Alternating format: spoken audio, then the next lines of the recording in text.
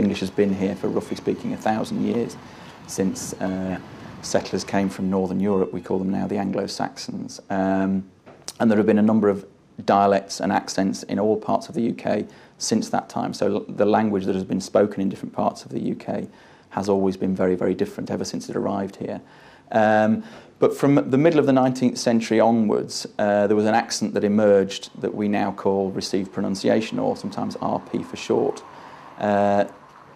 This is actually quite a young accent in terms of how long English has been around in the UK on these shores. And this accent emerged in the public schools. From the early 1900s onwards, there was an increasingly large middle class here in England, and they began to send their children to the public schools, the boarding schools. So increasingly large numbers of children were going to these schools, and they all aspired to a similar type of education and similar ideals and standards, and ultimately they were populated by teachers generally who'd been to Oxford or Cambridge, who came from the same social circle over a number of years, and of course they therefore influenced each other, and an accent emerged in these schools that was free from any regional elements. It was a neutral accent, if you like. You couldn't tell where a person came from geographically if they attended one of these schools. And so this was about the middle of the 19th century that larger numbers were beginning to go to these schools, and the children were taught there, and they were taught elocution, pronunciation. They were brought up to speak like each other, and then they went on to, or they aspired to go on to occupations such as within the city, within academia, professions, the sort of middle-class professions that they aspired to, bred that kind of accent themselves, so it kind of was a self-perpetuating thing. However, as I say, it's a very young accent. It emerged then in the 19th century and became more popular in the 20th century as a result probably of the fact that it was the accent that the BBC adopted. The BBC, the British Broadcasting Company, was founded in the 1920s, and the first general manager, a gentleman called Lord Reith, established a committee to decide what type of speech would be broadcast on the BBC. Initially it was radio, then of course it became television. And the accent that this committee chose, there were some very famous people on that committee. Daniel Jones was a phonetician at University College London. George Bernard Shaw, the playwright, was on the committee, and a number of other people.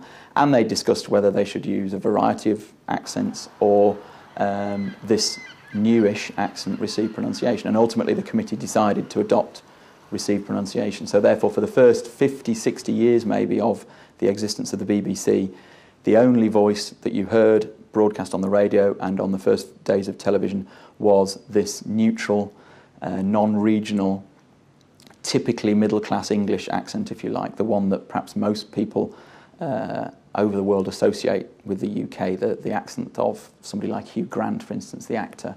And so therefore, if it was adopted by the BBC, everybody in the world heard this voice, and because of the nature of society in the 20th century, particularly post-war, post-Second World War, where all of a sudden social differences were breaking down, it became more and more possible for people to move up through the social scales. People were able to stay on at school longer, go to universities.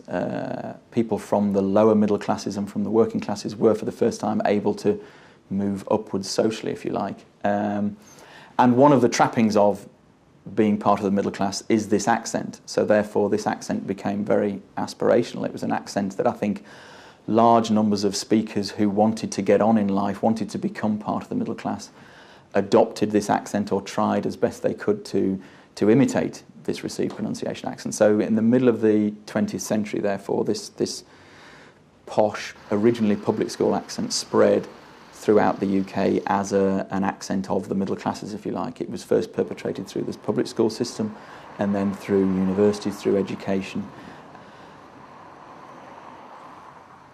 The thing about received pronunciation is it refers only to the pronunciation of the speakers. It doesn't refer to the vocabulary or the grammar.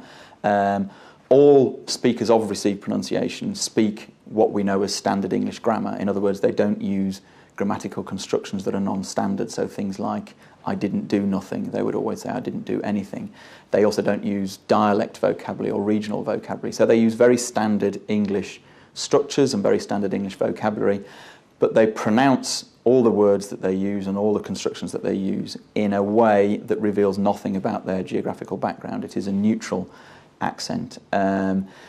As I say, from the 20th century onwards, it probably grew in numbers to the point where most recent surveys I've seen have suggested that 2% of the UK population, roughly speaking, speak received pronunciation. So that's still not a very large percentage of the UK population. And of course, the UK population, in terms of English speakers worldwide, is a very, very small percentage. So although it's probably the most widely known accent of the UK, the most widely recognised because people associate it with films and television and radio and any stereotypical cartoon figure, if you like, of British society.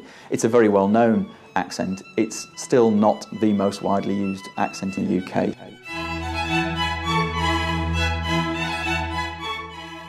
Most Wedgwood is dishwasher proof and dishwasher safe, and I would say that it is all safe providing you follow the instructions on the leaflets and follow the recommended named proprietary brands of dishwasher powders, because those are the tried and tested ones.